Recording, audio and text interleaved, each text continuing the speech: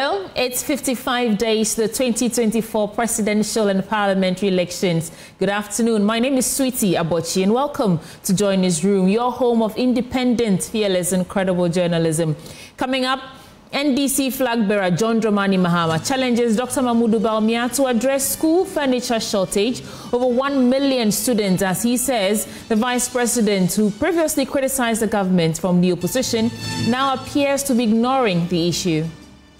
Today, 1.3 million basic school children in Ghana have no furniture. To donate that furniture, he can take it from the budget and buy furniture for those children. Why is he not doing so? And we'll take you live to the Upper West region, where he is on the second day of his tour of the region.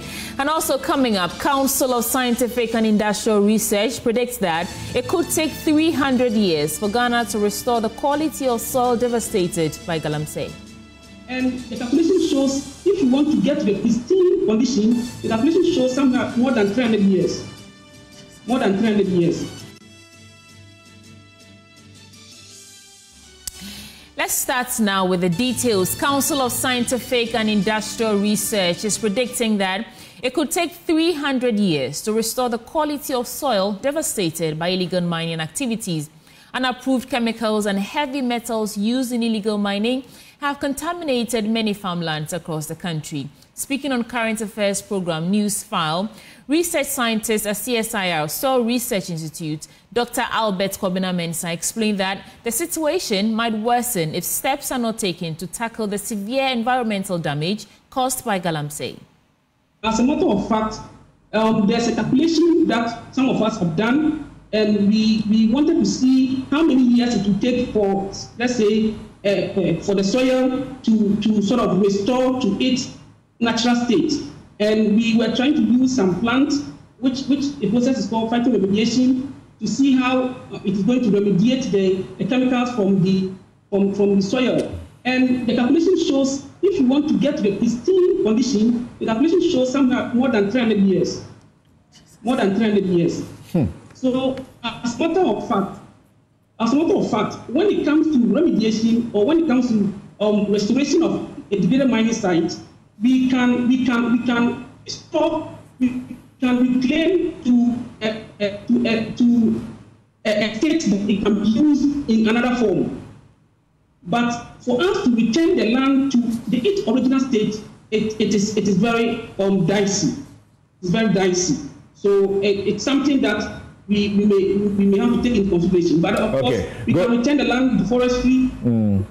Go ahead and share your go ahead and share your research results with that, because we're hearing from you to take 300 years. We have heard from another expert who was suggesting 40, 50 or so. But let's keep that conversation going.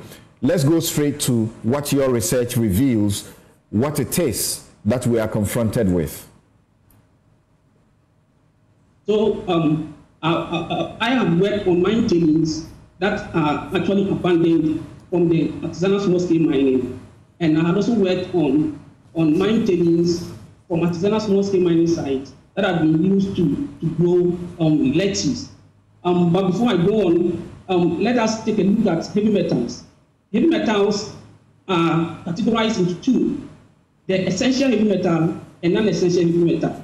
Now, the essential heavy metals like zinc, like copper, and others, those ones are needed by the human in certain metabolic processes. But there are others like lead, others like arsenic, others like chromium. Those ones are not needed in any quantity for the plant or for human beings to consume. So they become of concern. And actually, this lead, arsenic, and chromium are associated with cancer. Now, apart from the fact that they are associated with cancer, if you look at heavy metal like copper, you see what makes it heavy in this is that it is inorganic, and when it accumulates in the body, it stays there because it is not biodegradable. The body system cannot act on it to sort of biodegrade it, so it sits in there. For instance, when it comes to copper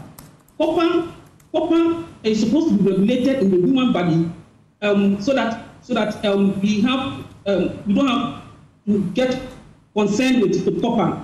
But copper stays in the body and it accumulates and it leads to a disease called wasting disease. Now, wasting disease is very much associated with copper, which is called copper disease, and it's associated with tremors in the hand, tremors in the affected human body. You can take a look at it later.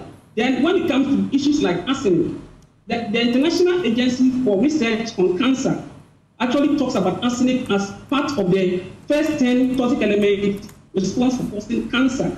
Now, arsenic is also associated with what is called Buruli ulcer, but then the literature is not directly trying to link arsenic to that. Indeed, the arsenic that causes the Buruli ulcer, but interestingly, the literature has found that where Buruli ulcer is endemic, arsenic pollution is also prominent.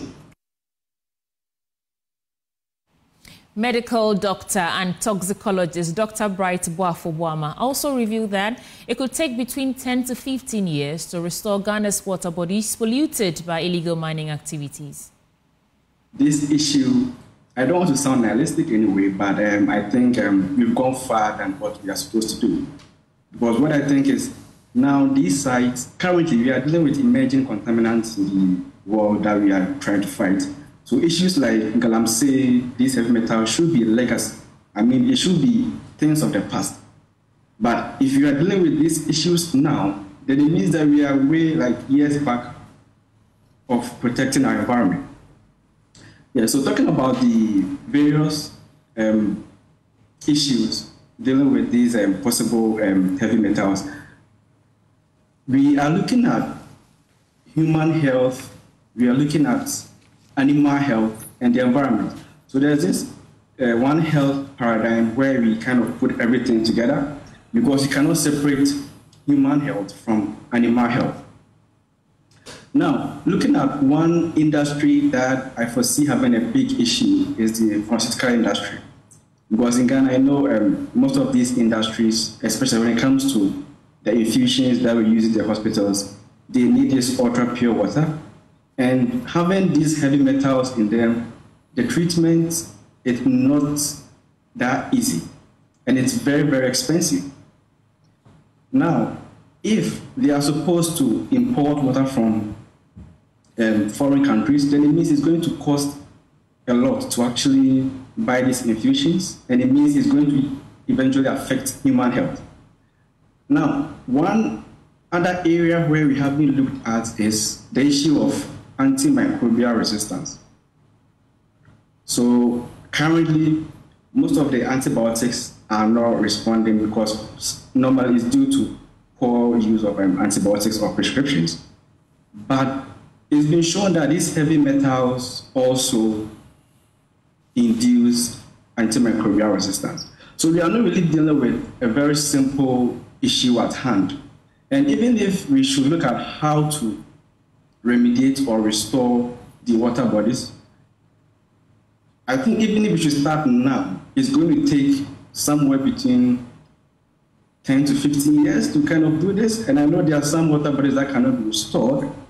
Others will have to be just closed, possibly not used for drinking or for farming or for any activity at all. So I think what we should do is possibly now just be able to prevent what is going on and protect the ones that have not been impacted upon. Let's get into our election headquarters, and the NDC presidential candidate John Dramani Mahama has challenged NPP flag bearer Dr. Mahmoud Bawumia to provide school furniture for over 1 million basic school pupils currently without proper seating. During his tour of the Upper West region, John Dramani Mahama said Vice President Bawumia, who previously criticized the government from the opposition, now appears to ignore the plight of these students despite having the power to assist them.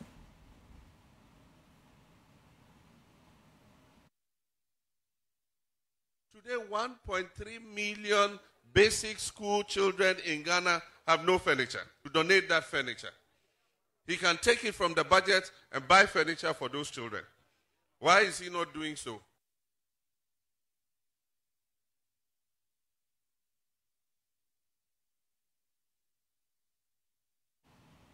We will try to reconnect with my colleague on ground, Maxwell Agbagba, bringing us more details. But still in the election headquarters, former minority leader and MP for Tamale South, Haruna Iddrisu, has stated that his side of the House in Parliament intends to invoke Article 94G of the Constitution to compel 4 of their colleagues from the majority side to vacate their seats as members of the House after they all declared to seek re-election as independent candidates. On Tuesday, the Parliament of Ghana will reconvene. And when it reconvenes, I am very certain that Parliament and Ghana will go through a major constitutional test. And that constitutional test is that the NDC minority must become the majority from Wednesday next week. I assume, and this must happen if there is constitutional and legal propriety in Ghana, because any nuanced interpretation of Article 97 provides that if a member of Parliament on a political party ticket like MPP defects and fails to be independent, that MP ceases to be member of Parliament. And if an independent member of Parliament, by virtue of the provision of Article 97, subclause G, an independent joins a political party, that independent loses constitutional recognition and does not belong to Parliament. And even if an NDC candidate, MP, defects to become an independent, he ceases to be a member of Parliament. Therefore, we will invoke the Speaker's proper and true interpretation of Article 97 by our standing order. Deputy Minister of Energy Colin Saduma-Kumensa says the government has embarked on policy interventions aimed at a clean and more sustainable energy transition to prepare the country for the 4th Industrial Revolution. Speaking at the Ghana Science Association Biennial Workshop in Sunyani, the minister says an effective collaboration with academia and industry will further shape government policies to achieve the energy transition objectives. Precious Semevo has more in this report. The 19th Biennial Workshop of the Ghana Science Association at the University of Energy and Natural Resources in Sunyani brought together researchers, policymakers, and industry players, among others, committed to transforming the energy landscape. The day's brainstorming workshop on the theme, Innovative, Affordable and Sustainable Energy Supply in Ghana for the 4th Industrial Revolution, aims to find solutions to the major energy sector challenges and propel sustainable growth and development. The President, Professor Gideon Kofi Helegbe, envisaged the impact of strategic investment in the sector. Solar, and if you do that investment, and I talk of the government, I think it will save us a lot.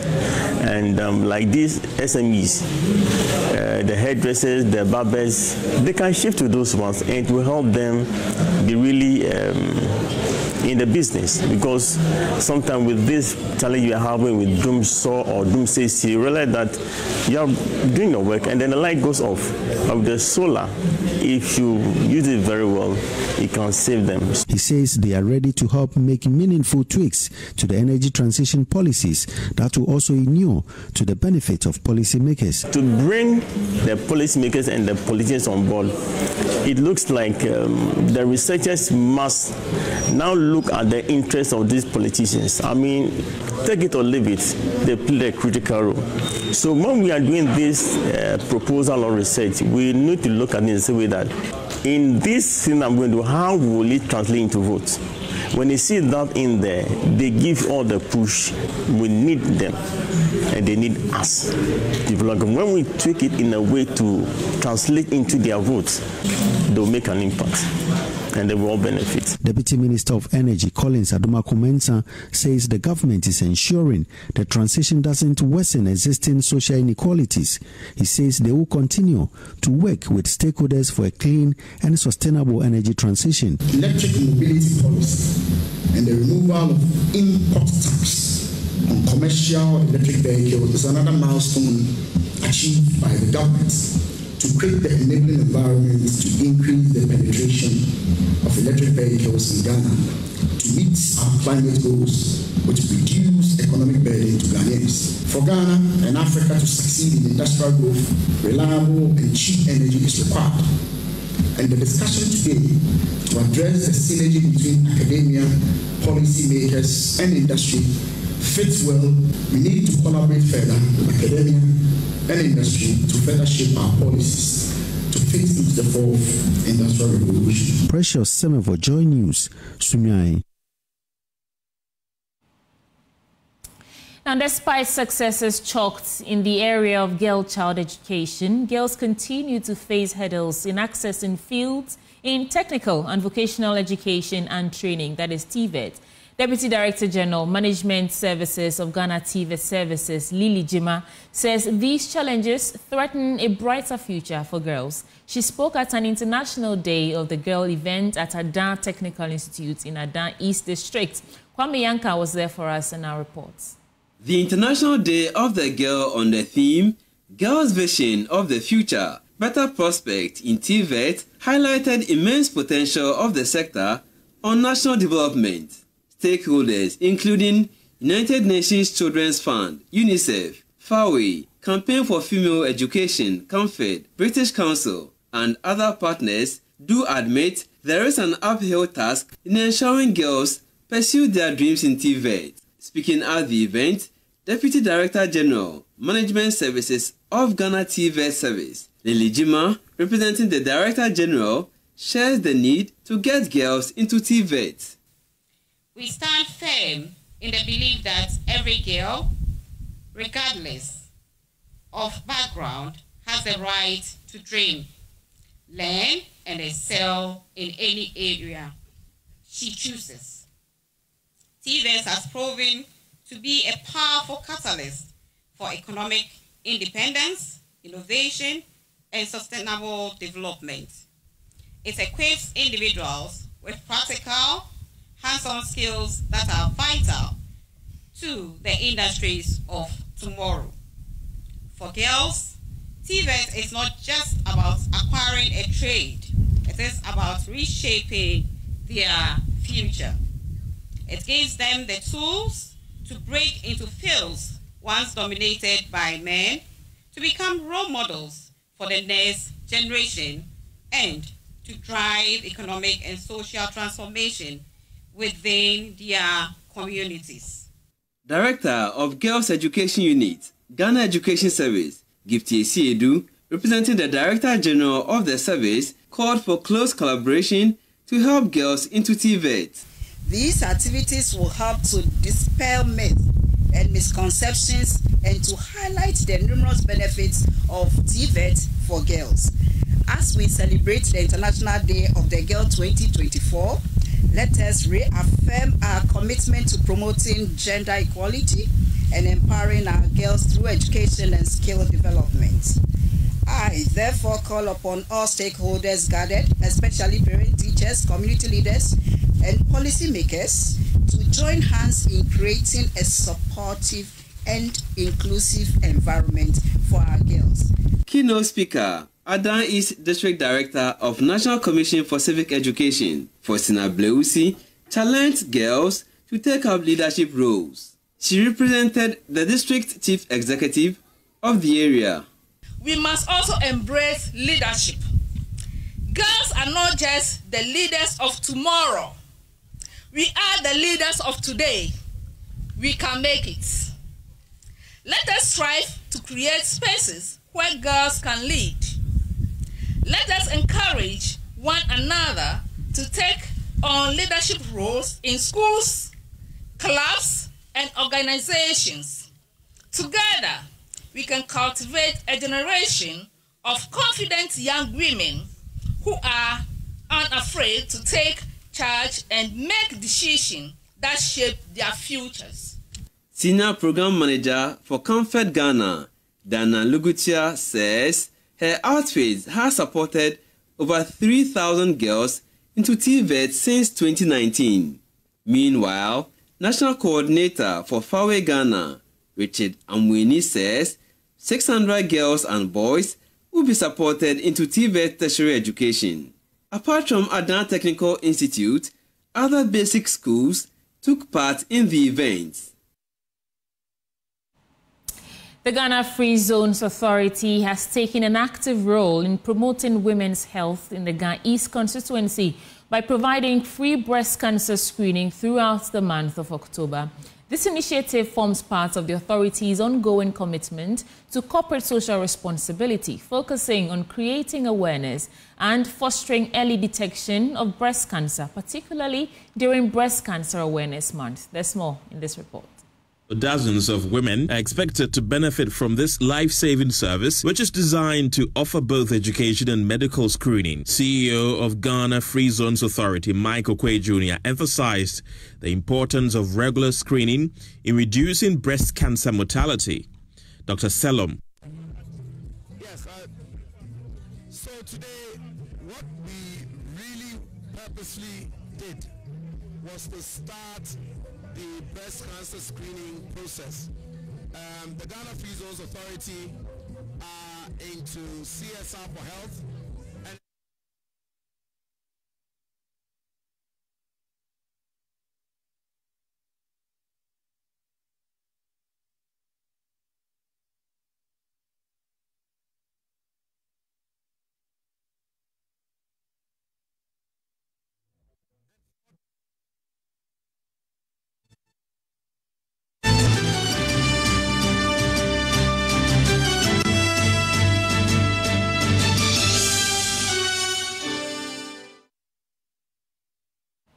Apologies for that bad quality of sound. We'll bring you that back in a subsequent bulletin. But moving on, Member of Parliament for the Nabdam constituency of the Upper East region, Dr. Mark Ket Nawani, has spearheaded free surgical operations for over 200 men and boys suffering from hernia and hydrocele in the area. Now, the surgeries have been conducted every year since 2017 to help address a widespread health issue in the constituency that has been hindering the productivity of affected men for years. Our correspondent, Albert Sorry, has more. Occurs when part of an integral organ, like the intestine, bulges through a weakened area in the muscle or tissue that normally holds it in place. And a hydrocele is a fluid-filled sac that forms around the testicle, causing swelling in the scrotum. The Member of Parliament for the Nabdam constituency, Mark Ket Nawani, a medical doctor, says the two conditions are widespread in his constituency. In the London area, and for that matter the Upper East, there's a high incidence of hernias and hydroceles. It could be because of their work, the farming activities, and other work that involve the use of the abdominal muscles, etc. That is the cause of this. So we are now having a general approach in the Bonaboto area to see how best we can reduce this problem. Dr. Nawani, since he became the MP for the Nabdam constituency in 2017, has been conducting free surgeries every year for persons with hernias or hydroceles. This year, along with his team of medical doctors, he has again taken the initiative to provide this essential medical service to his constituents. Over 200 hernia and hydrocele operations were performed. The condition, he said, was prevalent among men and boys in Nabdam and had significant implications for their well-being and ability to contribute significantly to their communities. And this is affecting productivity. That is their farming activity goes down. Our fathers and mothers are not able to do their farming well because of this sickness. It's a sickness. When you are working, it can come and you have to stop working. Their lifestyle is the cause of the hernia. It's related to their economic activity. They have to carry things, they have to lift things, they have to farm. The menstrual work has to go on. For those who are prone to it, you advise them not to be lifting heavy things. But to say that they shouldn't work, I believe that it means more than that. They have to work and make a living. Those who benefited from the surgeries were still in recovery at the time of our visit. So we caught up with some of their relatives who said the surgeries had brought them a lot of relief. You notice that this person is suffering hernia. If you see such a person, you will see him growing lean. But immediately they did the operation, so they are now looking strong. Dr. Mark Ket Nawani says he is determined to provide community-driven leadership for the people of Nabdam and has promised to continue to give these free surgeries every year along with other essential medical services. For Joy News, Albert Sori, Sakoti, Nabdam District. Let's do some other stories now. Apostle James Tetenati, a once vibrant man of God, now finds himself bedridden, battling a severe case of prostate enlargement that has left him unable to walk. Months ago, Joy News brought the story to light, sparking an outpouring of support that allowed him to undergo critical tests at Korle Bu Teaching Hospital.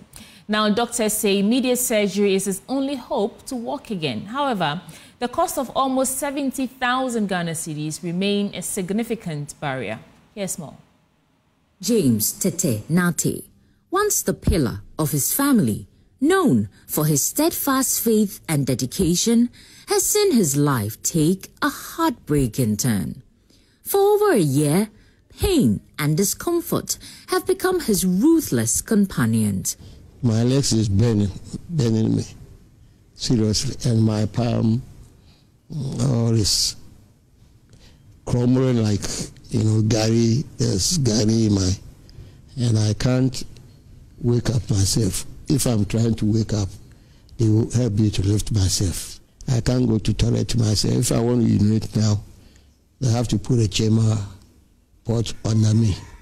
So even on the table before I can urinate. If there's nobody here, I will just urinate. Months ago, Apostle Nate's story tugged the hearts of many. When Joy News shared his plight, the outpouring of support was nothing short of overwhelming. Generous donations flowed in, making it possible for him to finally seek the medical care he so desperately needed at the Korle Bu Teaching Hospital. There, he endured a series of tests, each more costly than the last, but at long last, doctors have delivered a complete diagnosis, bringing some clarity to his long-lost battle. He had been battling a severe case of prostate enlargement, but the reality was far worse than anyone anticipated. The condition had advanced, wreaking havoc on his nervous system and disrupting the delicate flow of nerve impulses from his brain through his spinal cord to his legs. The result, he had lost his ability to walk. Doctors explained that immediate surgery was his only hope. The damage caused by the prostate enlargement had spread so extensively that his neck and lower back bones were in desperate need of surgical intervention. Without these procedures, his chances of ever walking again were slim. Even with the surgeries, the battle wouldn't end there. His prostate condition would require ongoing management with medication, regular tests, and continual treatments. The cost of these critical surgeries and ongoing treatments hovered near 70,000 Ghana cedis, an overwhelming sum far beyond Apostle Nate's reach. Yet, this amount represented his only hope of walking again and reclaiming a semblance of the life he once knew. Once more, Apostle Nate found himself leaning on the compassion and generosity of Ghanaians, hoping that their kindness will provide the lifeline he so desperately needed. As at now, what that I need is financial support for my treatment. Because of this sickness, I've sold my own car. You see things that I've sold to treat myself. Let's take a quick break. We will return with more news stories. Welcome back. You're still watching Joy Newsroom with me, Sweetie Abochi. Now, NDC presidential candidate John Dramani Mahama, like I said earlier, has challenged NPP flag bearer Dr. Mahmoud Bawumia to provide school furniture for over 1 million basic school pupils who are currently without proper seating. And during his tour of the Upper West region, John Mahama said that Vice President Dr. Mahmoud Bawumia, who previously criticized the government from the opposition, now appears to ignore the plight of these students despite having the power to assist them. Here's that story. Running mate Mahmoud Bawumia, when he was running mate to Akufo-Addo, he used to come and roam in Upper West here and look for schools where there was no furniture and see children sitting on stones. And he would take pictures and go and say, I visited this school and they didn't have furniture. NDC has failed to give him furniture. Today, 1.3 million basic school children have no furniture.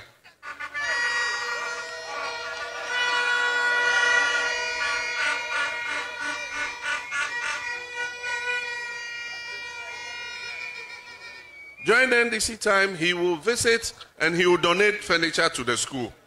Today, 1.3 million basic school children in Ghana have no furniture. And yet, he is in charge of the budget today.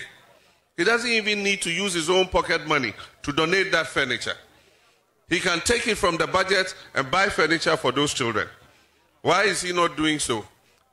I challenge him to visit the schools in Upper West that do not have furniture, and he should provide them with furniture like he was doing when he was in opposition.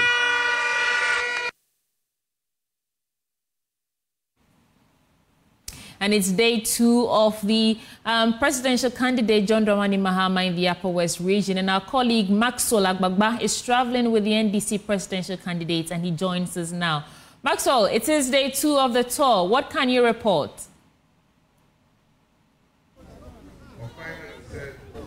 They have successfully. Well, this is the second place where the NDC presidential candidate just visited. So he's here at Funsi and he's addressing the crowd. Key amongst the things he's been talking about is the 2 things that will play out in this year's elections. He mentioned the economy. He says the economy will be an important part of this year's election. He also talks about employment, which he says will play a key role in this year's election. He's here in Funsi right now, and he's addressing the crowd. So we can just listen to him and hear what he's been saying. Was moving from 14 to 15 to 16 to 17. We were not servicing any debt. And so even in a situation where we are not servicing debt, the cedi continues to lose value to the dollar and other international currencies. That is the situation in which MPP has plunged this country. And that is why they must go into opposition. That is why the elephant must go into the bush, so that NDC can come back and repair the mess that they have created. 8 years. You inherited a very promising economy. 2 new oil wells, additional oil production of 100,000 barrels a day. You inherited all the funds, stabilization fund, sinking fund, Ghana infrastructure fund, energy sector levy. All those things you inherited. And all you needed to do was to build on what the NDC had done to create a better life for Ghanaians. But no, that was not your intention. Your intention was to plunder this country and take the opportunities of the country for only a few family and friends. And so as we are all complaining, There are a few of them who are very happy because they benefited over the last 8 years. Those who are associated with the system have benefited. Their party apparatchiki have benefited. Their DCs have benefited. Because when you send fertilizer to them to give to the farmers, they divert the fertilizer for themselves.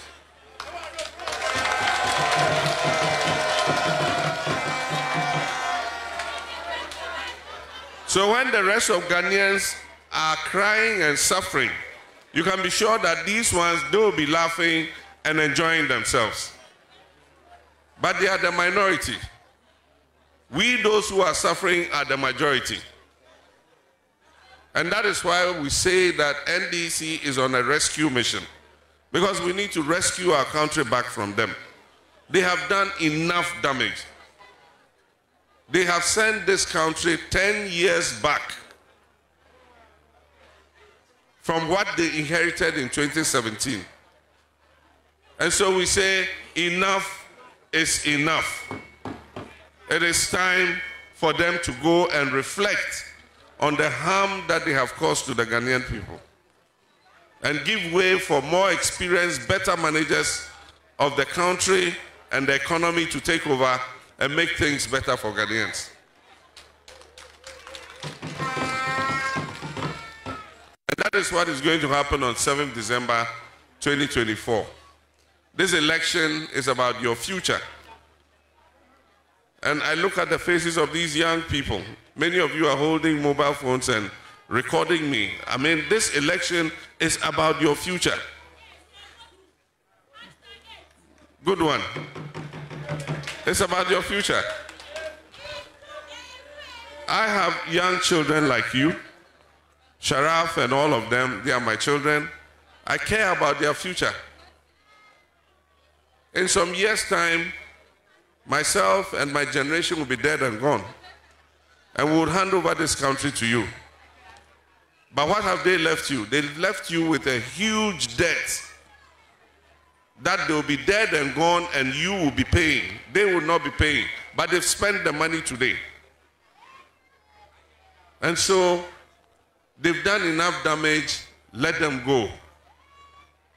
We cannot afford to have MPP continue in government, because if we do that, it will reward mismanagement, it will reward impunity, it will reward thievery, it will reward dishonesty, it will reward daylight robbery. And so they've done enough. Let them go, and let us come and recover what is left and put it together. Pick up Ghana. Ghana is on the floor. Kwame Nkrumah's Ghana, the Black Star of Africa, today is the laughing stock of Africa. We feel ashamed when we meet our other colleagues, because they wonder what happened to Ghana. You have always showed the way. All other African countries come and learn from Ghana, because we have always led the way. Today, all those countries have overtaken us. Even Cote d'Ivoire, which used to be number 3. Ghana was always number 2. Nigeria was number 1. Largest economy in West Africa. Ghana number 2, Cote d'Ivoire number 3. Today, Cote d'Ivoire is number 2. We are number 3. From 2022, they overtook us under Baumia and Nana Akufo-Addo. Under Baumia and Nana Akufo-Addo. In 2016, when I was president, they said somebody was the economic messiah. He was coming to change Ghana's economy and move the economy to the next level. The videos are all there. And you see the videos, you see them talking themselves. Nana Akufo-Addo was saying, talking about the currency. And if you remember that video, he says, in President Kufuor's time, $1 equal to 1 cedi. In Mills Mahama time, $1 equals to 2 cedis. You remember that video? And that, because of that, myself and Professor Mills should resign. $1 to 2 cedis. Because of that, Mills and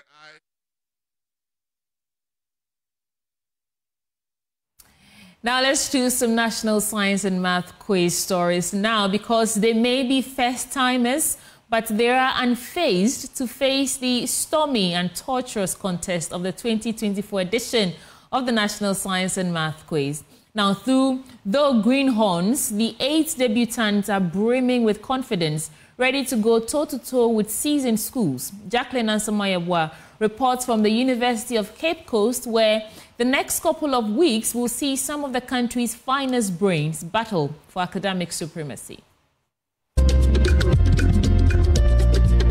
For the first time in over 3 decades, the 2024 edition of the National Science and Math Quiz Contest is welcoming 157 schools with 8 new entrants in the national tournament. 3 private schools and 5 public schools are stepping into the NSMQ arena for the very first time, hoping to make their mark on Ghana's biggest academic stage.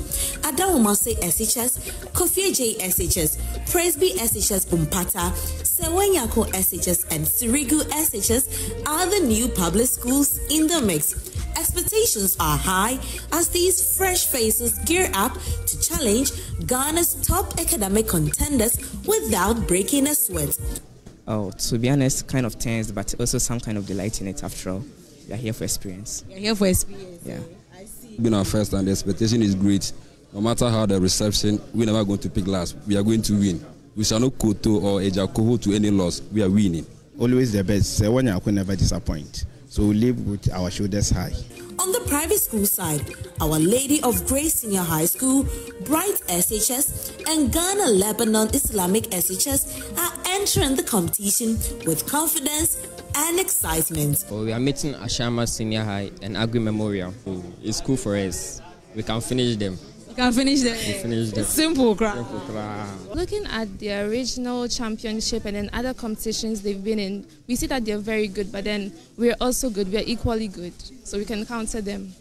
We've done enough. We've done enough to face whichever school that's coming to face us. We are ready to fight. So Tepa, technically, we are ready to meet them. Their inclusion is shaking up the competition, making this year's National Science and Math Quiz one to watch closely.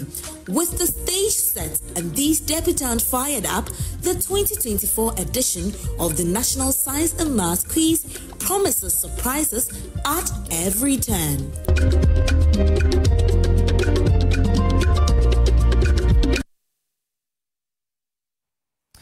Now, Joy Prime's culinary extravaganza, Big Chef Tertiary, has seen contestants show up weekly in the kitchen to impress the judges. After 3 weeks, the remaining 7 schools are charged and ready to battle it out in the kitchen for the Star School of the Day title.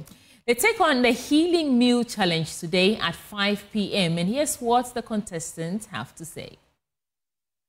Hello, this is Advocate John from Old Technical University. Sally Fushepatu from Old Technical University. And there is a saying that action speaks louder than words. You are not going to talk too much. All we need is your vote. Please vote for us on the short code *711 *60 number 8. Hello, lovely viewers. I'm the person of Baraka from Bogota Technical University. And I'm Mabel from Bogota Technical University. This week you should expect the best and nothing but the best.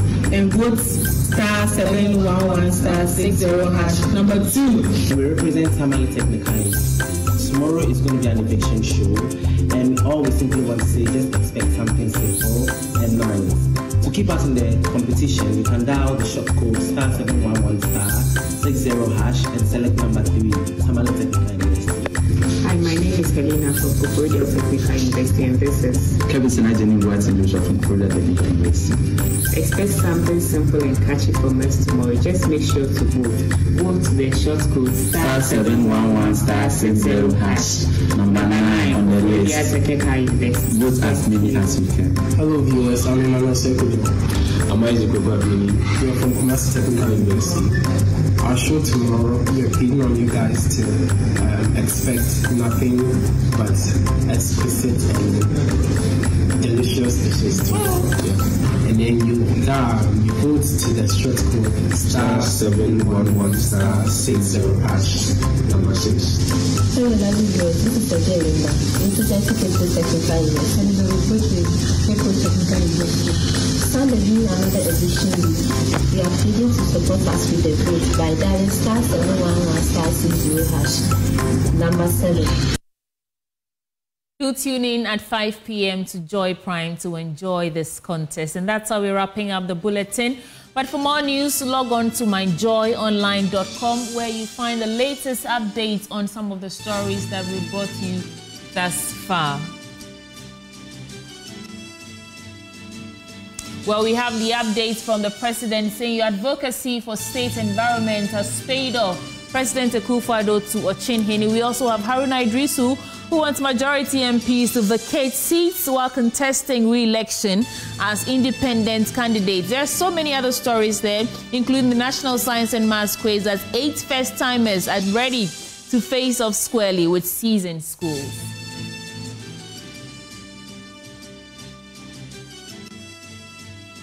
My name is Sweetie Abochi. Many thanks for your time. It's bye for now.